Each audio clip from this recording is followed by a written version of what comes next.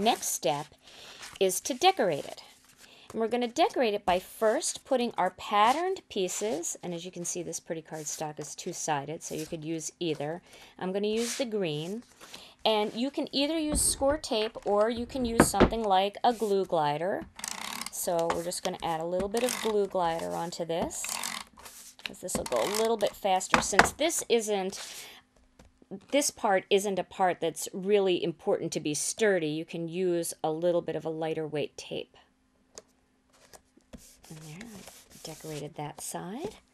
I'm going to do the same thing.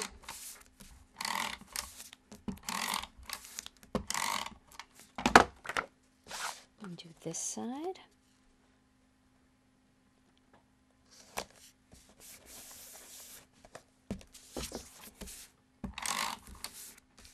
And you can imagine how pretty a bunch of these all sitting together in a row, full of cards and envelopes and other pretty things for the holidays, would look. And my last one here.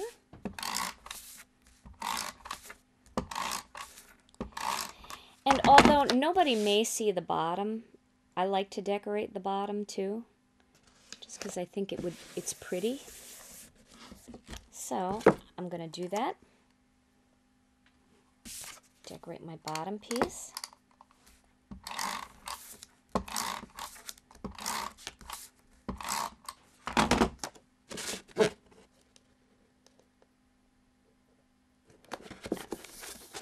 Okay. And now you're going to finish the top edge by using those 4 1/4 piece by 4 inch pieces that you scored at 2 inches. And these are going to sit over the edge of the box like that.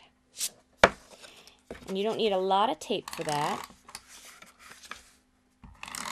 Just a little bit. And then pop it over and seal. You can see this is a relatively quick project. Doesn't take very long to do. And makes such a pretty piece of home decor.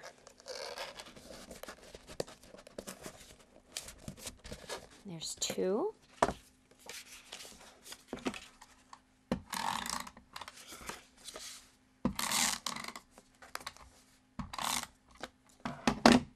Pull that off there.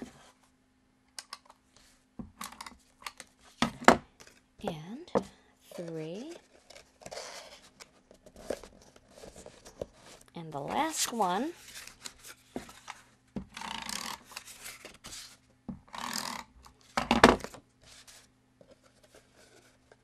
Makes 4. Now you've got your tissue box completely upholstered. However, I'm not crazy about this raw edge here. So what I'm going to do is I'm going to wrap some ribbon around it to finish off that raw edge. As you can see how pretty that looks when you put ribbon around it. And then I'm going to put something over the front to decorate it. So for this part, I am going to use a piece of score tape because I want that ribbon to really be secure. And score tape is great for applying ribbon.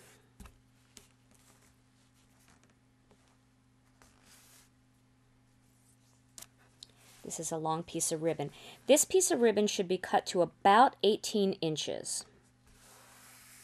I need one little bit more for the end here. Okay. And as you can see, score tape sticks to just about anything.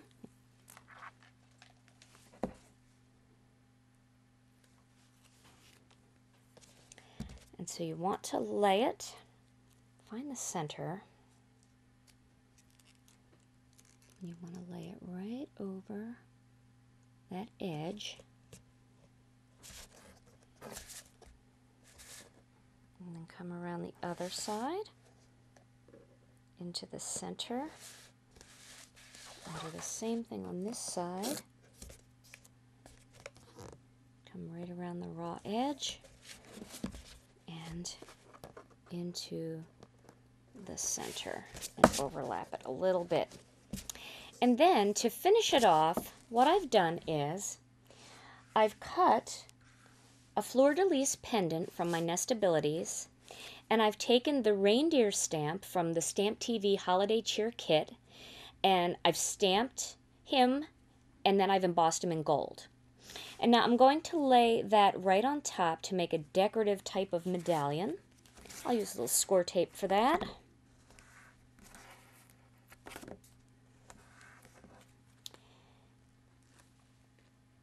And that gold on gold is so pretty. This is the Pure Luxury Good as Gold cardstock.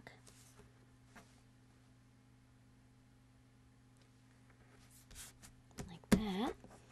And then I'll add a little score tape to the back of the medallion.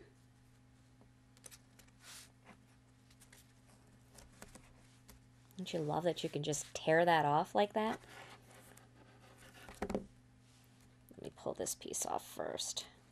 I'm going to put a crisscross here.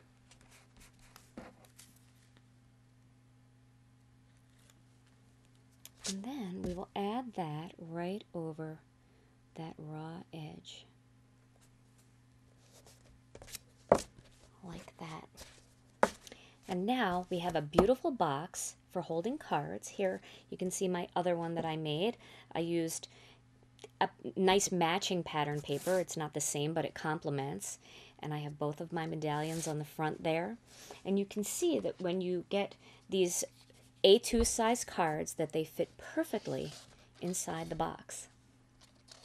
Now, although these boxes perfectly house hand-stamped cards, you can also fill them with markers, colored pencils, coupons, receipts, and anything else that's in need of a beautiful and sturdy storage container.